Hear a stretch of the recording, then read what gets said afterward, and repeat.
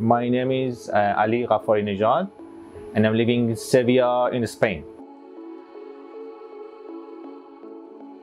My research is concerned with nanogenerators, triboelectrics, and piezoelectric, and I'm doing my research in Material Science Institute of Sevilla in Spain.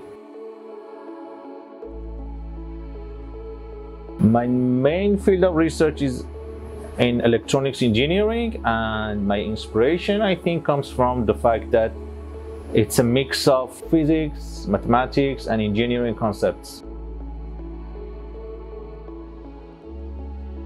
Let's say about material science, when I talk to people about the work I do, they think it's complicated. They don't get it. They don't understand it. I need to explain a lot.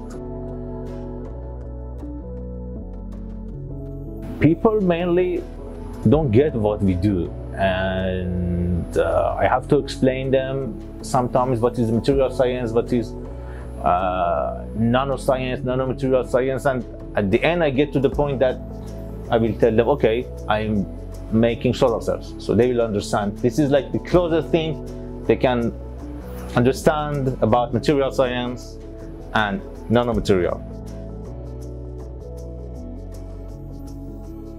Outside of academia, I'm good at doing sports, some of them, like I'm good at playing ping pong, swimming, maybe climbing, and also biking.